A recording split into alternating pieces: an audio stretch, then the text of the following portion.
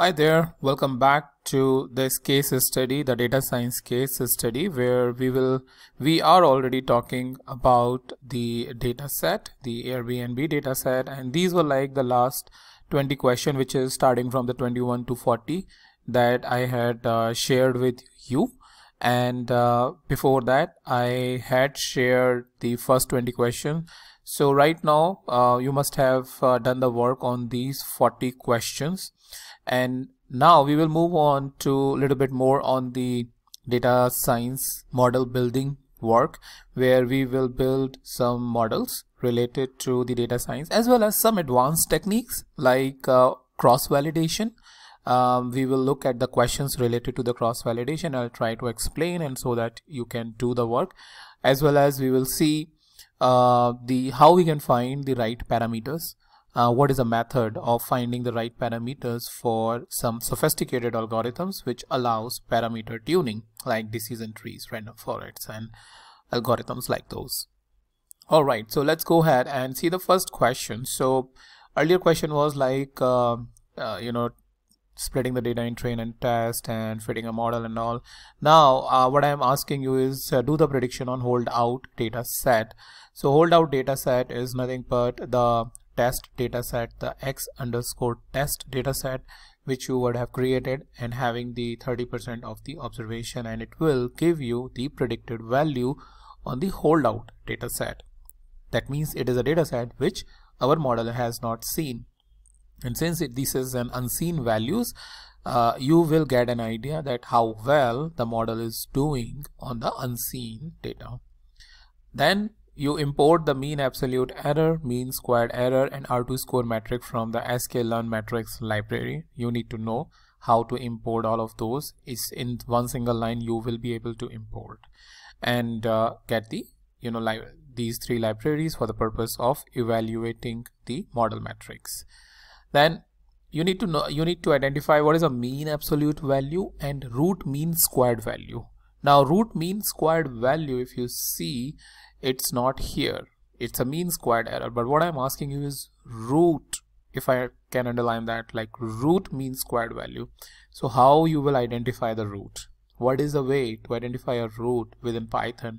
You need to know that and see what is the difference between the mean absolute value and root mean squared value. What you can really tell about that. It can be an interview question as well, that what is the difference between mean absolute value and root mean squared value, and what you can interpret out of it. So you need to know that. Then what are the coefficient value and how you would interpret it, right? So we have taken like around 4 coefficient, if I'm not wrong, based on the previous exercises question. So what is the coefficient value? That basically will be given by the one of the parameter of the model, that these are the coefficient, these are the value, but then how you would interpret that is also makes sense. Then what is the R score value and how you would interpret it? So so far what I've asked you is only the R score value, the R square value to be precise, and R square value at a high level, if I tell you, it shows the contribution of variables within the model, like all the variables, whether they are contributing 67% or 80% or 90% or 30%, it can be anything, right? So what is the R square value and how you would interpret it? And another pretty interesting question will be, which I want you to explore, is the adjusted R square. What is adjusted R square and how it is different from R square, and what is a better metric, whether R square is a better metric or adjusted R square is a better metric? So I'm just trying to give you a perspective so that you can do a research, or you can ask me in the comments if you are not at all able to find it. Then import the decision tree regressor library from the sklearn. This is something earlier we tried linear regression, now we are trying with the sophisticated decision tree regressor. So decision tree can be used for both classification as well as for regression, and here specifically we are dealing with the regression problem. So we will going to import the decision tree regressor library. Initialize and fit the decision tree on the training data. So right now no parameters, nothing have been filled up as a custom parameters. We are just initializing what the default parameters are, and if you want to see the default parameter, just print what you have, the object that you have initialized with the model, and then it will show you all the default parameters, and then you will go ahead and fit, which is a straightforward. Then you will predict the values on the test data and store the result in the ypred variable for the purpose of metrics. Now in the next question, as you would expect, you need to identify RMSE, which is root mean squared value, that you have already done with the linear regression, and you need to compare this value with the linear regression and see whether the value is higher or lower, and if the value is lower, that means the model is better than the linear regression. Then tune the decision tree parameters like criterion, max step and max feature, and create a new model. So you need to give some specific values. Criterion, like by default, I think there is a default criterion, but there are other criterions like MAE, the mean absolute error, and you can actually see the help around that when you press shift and 2 times tab within Python. In R, you can take a help on the criterion, that what are the criterion, what is the max tab, what are the max features that you want to have, and I think there is a leaf node parameter as well that you can specify and see from like 5 to 10 max tab whether making sense, different criterion making sense, and giving you the output. Is the RMSE of the new model, whatever parameter that you have tried, whether the RMSE of a new model is better than the old decision tree and linear regression model, you need to check with the help of RMSE.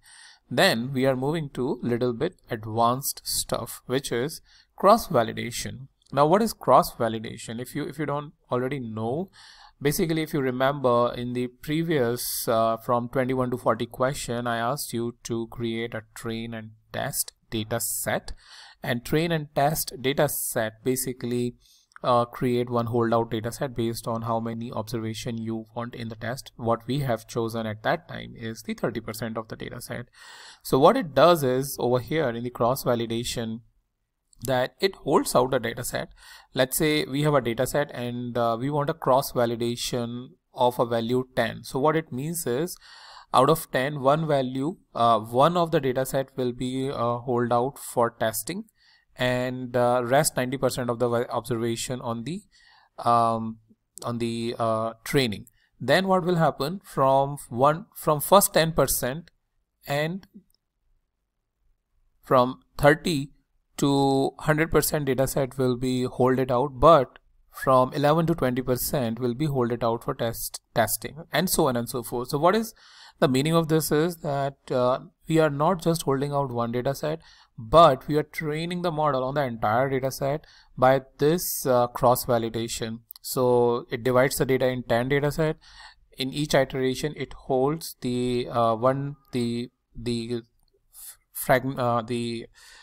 first 10%, then the second 10%, then the third 10% as the holdout data set, so that you will have a better idea about the scores which is coming out of the cross validation. And you can see that there will be a fluctuations. In some cases it will be high, in some cases it will be low. So that's why we were going to print the mean of score. So we will take an average of score and see what is the best score or average score that we have from the model. Now you can run the cross validation on decision tree. Earlier you ran the cross validation on the linear regression. Now you need to run the cross validation on the decision tree and see the mean and compare it with the linear regression and see which one is less, because as I said, less is better in that case.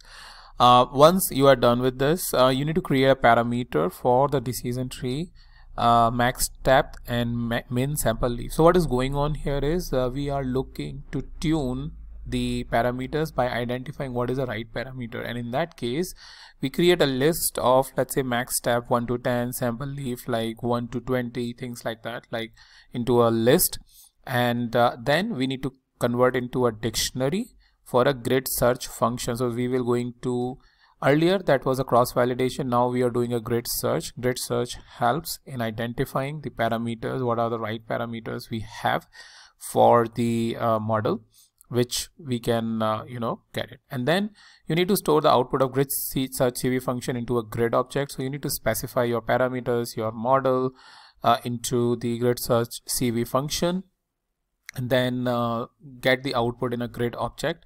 This will then we need to fit the grid object and print the best score, best parameter, and best estimator. It has these attributes like best score, best parameter, and best estimator, which basically tells us at what point grid search is identifying from the function, the grid search CV function, when the score was good, when the parameters were good, and the estimator for the decision tree model.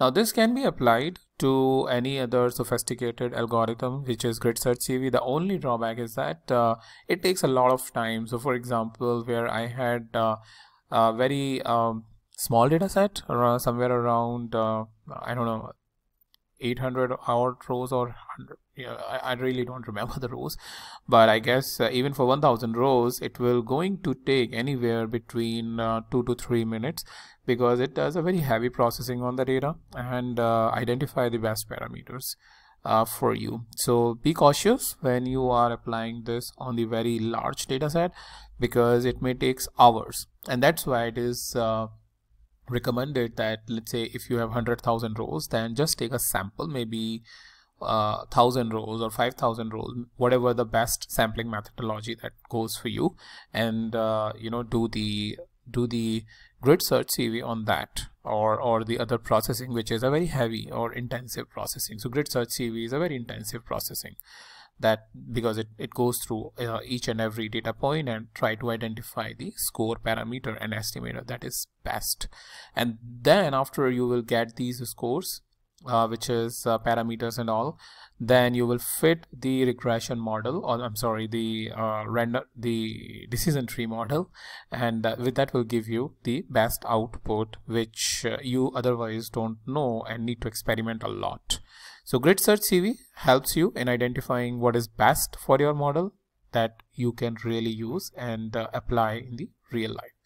So that's about it for the 60 question. Again, as you know, solution is present in the description section if you need it, but I highly recommend that you look at the solving the question on your own, because this will help you do a lot of research, a lot of looking into the blogs. My blog, I have shown this in the Python training, which is like a pretty long video, like 8 hours or 16 hours video that I've posted. And but in case if you still feel that you are not able to figure it out something, ask me in the comments and I'll try to answer it. So that's about it, and I'll meet you in the new video with a new topic.